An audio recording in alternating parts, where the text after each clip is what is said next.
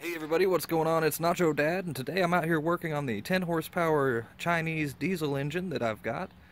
This is the engine we're going to be working on and building to put in the diesel powered Yerf Dog go-kart that we've got. I just dropped the video on that, so if you haven't heard about it, go check it out. So today we're just going to go over this engine, what it does, what it do, what it be, and what it needs. What it needs, there's two big issues that it has that are stopping it from being a perfect go-kart engine.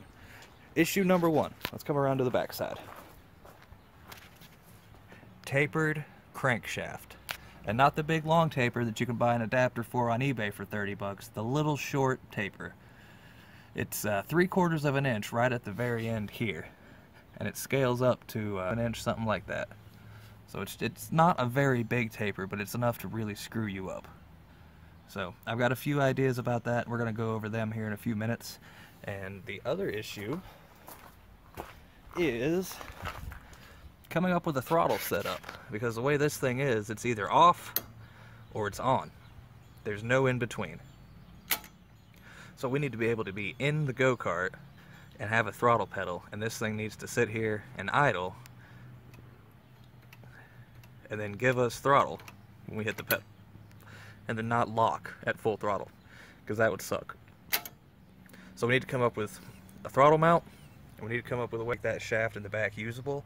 I've got a few ideas for it, and then I've also got the idea of pulling the front cover off and seeing if I might be able to mount a PTO shaft to there like some old lawn tractors used to do. To have a PTO adapter that came off the flywheel side.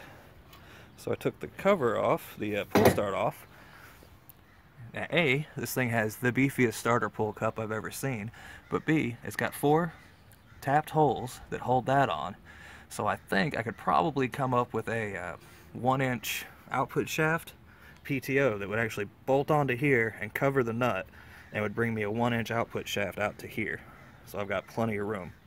But that's kind of like second option, because that messes up. We wouldn't be able to run a torque converter if we wanted to, but we might not be. I'm thinking this thing, probably a centrifugal clutch and some good gearing would be a lot better since it's got the torque. But, you know, a torque converter would probably be really good since this thing's got the torque, and then gear it up higher. But that's where we're at now. Alright, so I'm back outside. This is my setup. It's got the idle set screw, and then I've got a little throttle cable, so I can pull that. I've got it set about where I think the idle should be. I don't have a tack on it yet. I don't have a way to check it externally. So let's see if we can just get it to start.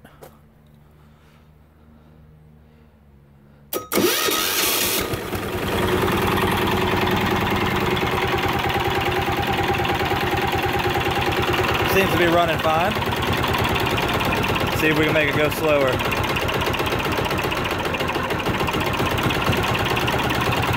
We can, but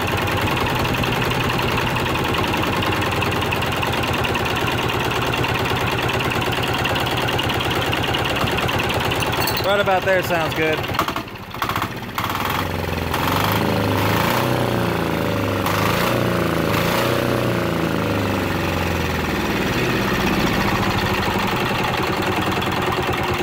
And then it'll just go right back down to idle.